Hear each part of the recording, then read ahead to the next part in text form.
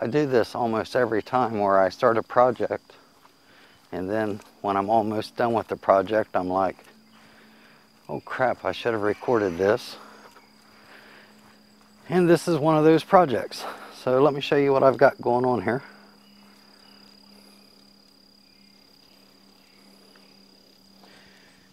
Here we have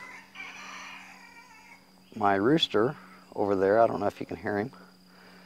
I put up 65 foot of T-post and a rabbit fence because I've been having some rabbits and ground squirrels digging in these holes since I dug them. I use the Pro Yama post hole digger to dig these holes.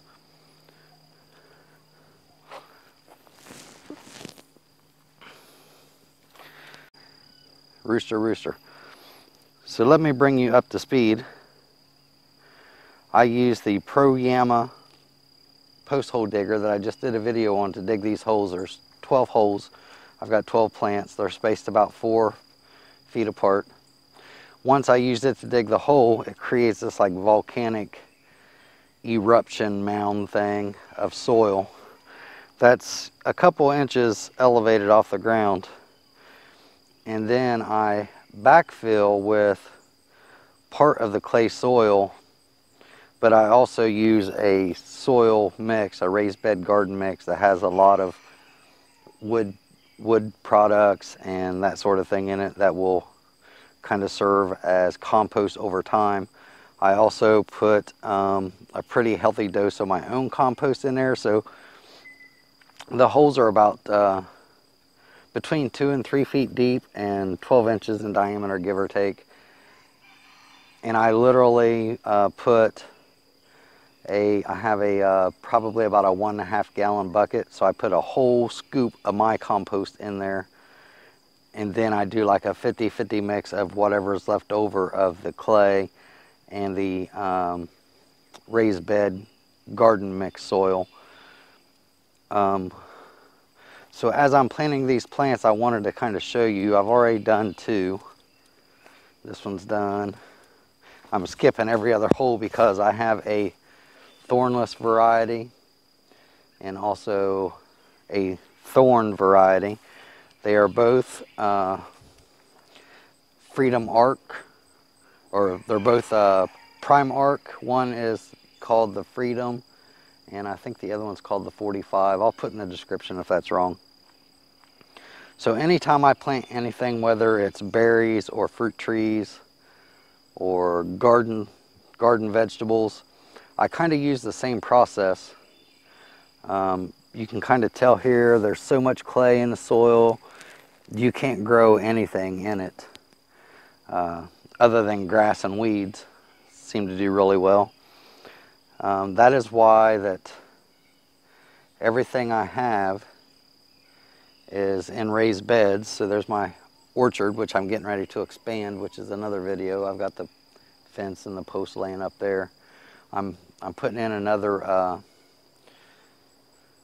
from the current orchard, 3 foot past this, it will be a total of 25 more feet, where I'm going to put in 6 more 5x5 raised beds in this spot here, and then this spot is 3 foot.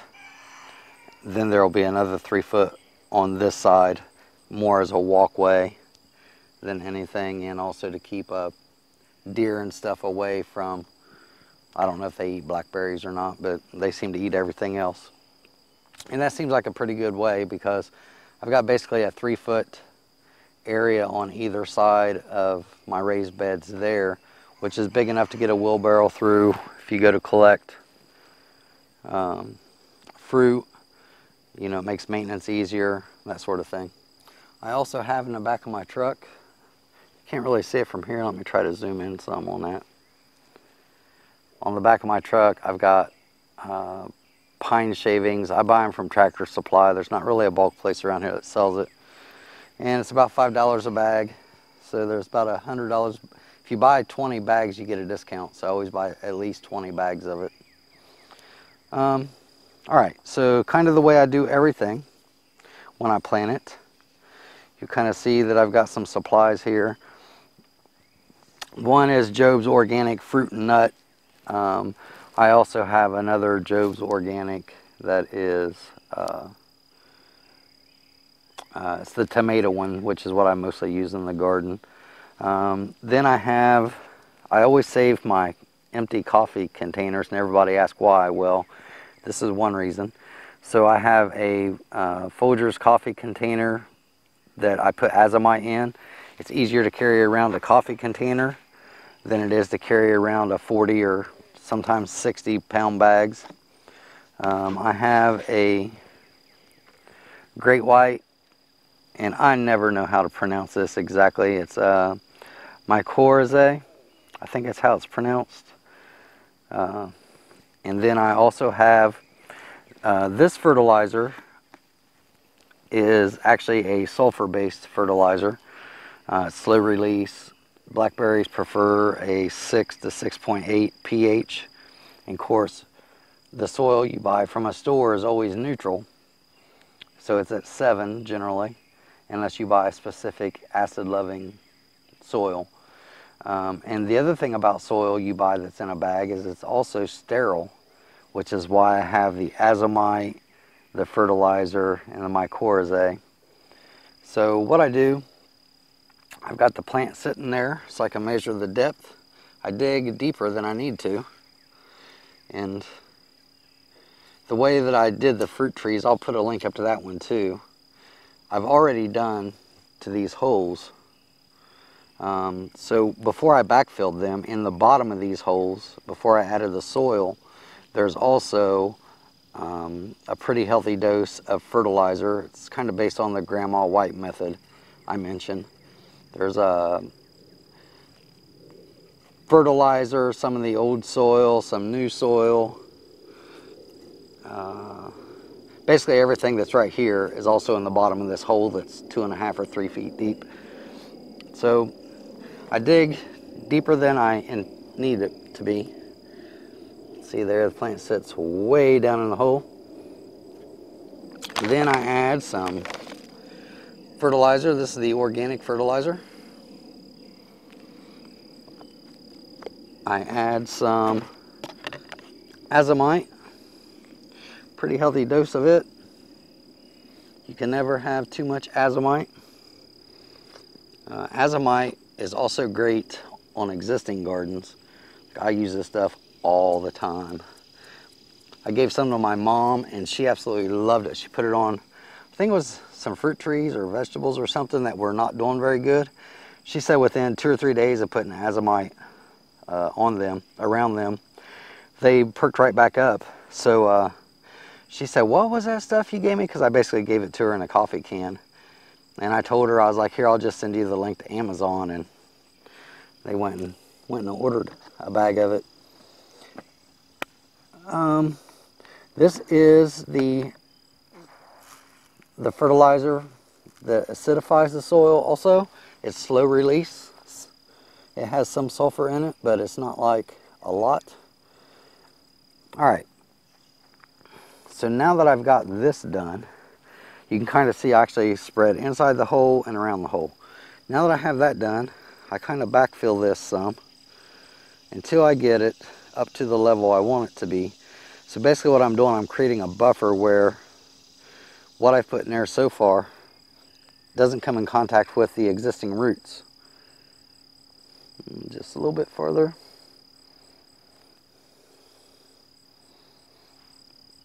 And I do that because I don't want the roots to get burned by any of the fertilizer I've stuck in there. All right, so that looks about right. So now that I have that done, this is going to be hard to do holding this. I go to the Great White. Now it comes with a little measuring cup. And I don't go all the way full, and sometimes I don't always use all of it. But I literally put this all around everywhere I want the roots to be in contact with this. So I sprinkle it around everywhere. And there are some people that will just take the plant. Of course, the soil's wet. You can kind of see the brown, the powdery, then the brown. But the thing is, you want the roots to come in contact with that. So now it's sitting right on top of it once I put the plant in. Now I take this soil that I kind of pulled away. I try to mix it up somewhat. And then I backfill this too.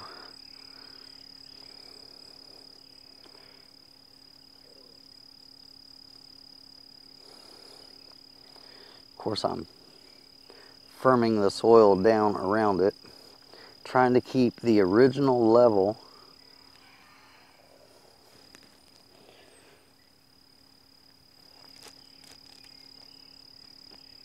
Okay, so once I have all that done, I go back. This is the Job's fertilizer, the organic fertilizer. I go around the plant in a circular motion. I also get the fertilizer with the sulfur in it for acid-loving plants. I go around the plant. And then I also go back with a little bit more azomite and go around the plant. So what will happen is that once I add the pine shavings as my mulch, I'll come up to about this area. So I'm going past that ring, and then that will help everything break down. And when I get all these planted, I'll come back and show you what it looks like. The other thing is too, is the mulch will keep from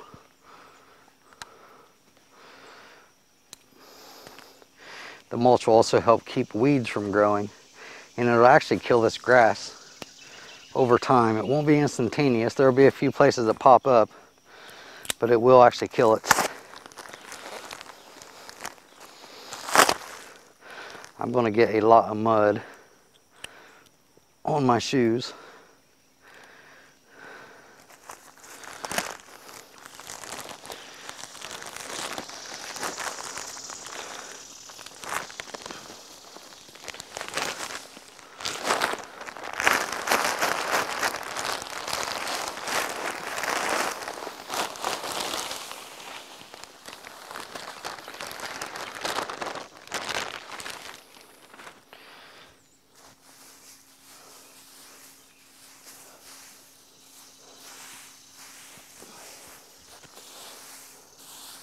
I actually want this to be several inches thick, but I don't want it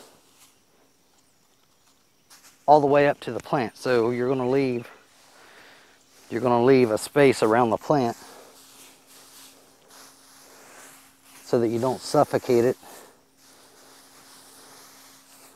And also, if a lot of plants, if the stems stay wet, it'll cause a thing called stem rot.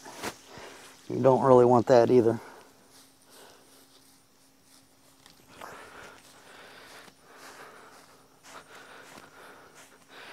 And this will actually settle down pretty good. I've used it in pretty much all of my raised bed areas in the walkways. I normally use straw as the mulch around plants, but it takes us so much longer to break down. I'm going to start using pine everywhere. I mean, it's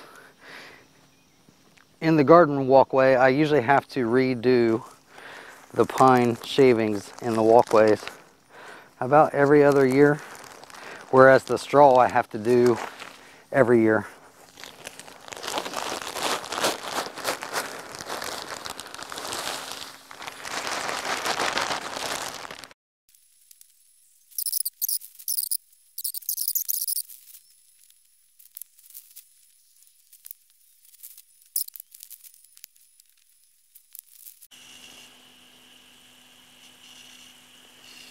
And I don't know if you can tell, I'm actually on a hillside.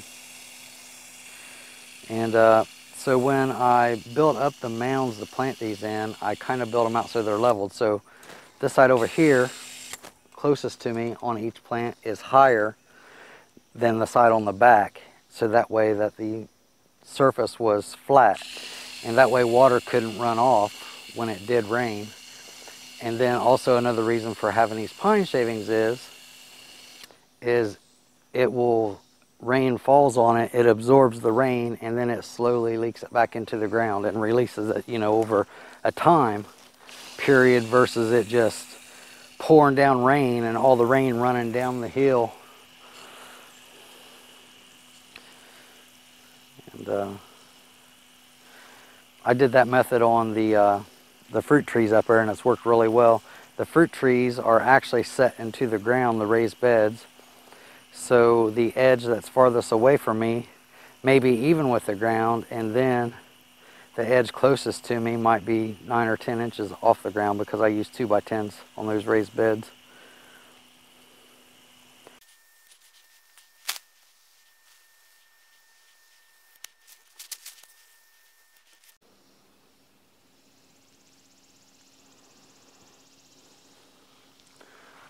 I was just in here editing this video and realized I did not do like a finished walkthrough, so this is kind of what it looks like.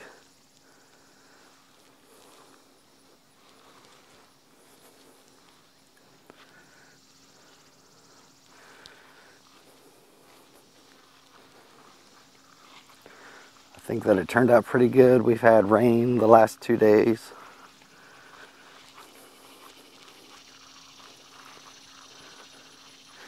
And all the plants seem like they're doing pretty decent. Might be starting to get some, I'm actually starting to see some orange leaf rust. That's the one that's not as, let me show you what that looks like, by the way.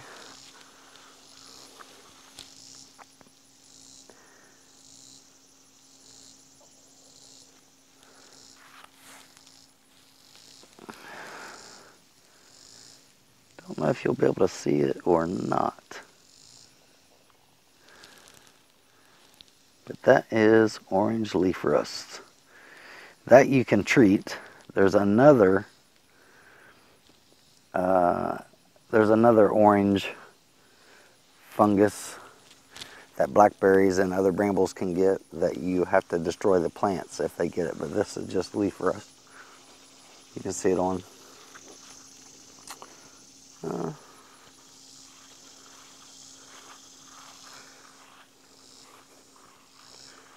Also starting to suspect that my pH is off, so I'll have to check that in a couple of days. Of course, the pH isn't something that's done right away. It takes a little bit of time.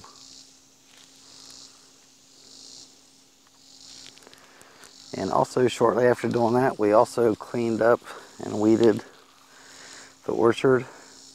These are cherry trees. This bed is currently empty, but will next year have strawberries. This is apple trees. This is peach trees, and there will be 2 more peaches that go in there. This is plums, 4 different varieties of plums. This is a single pear. There will actually be 3 more pears that go in there. And some black-eyed Susans.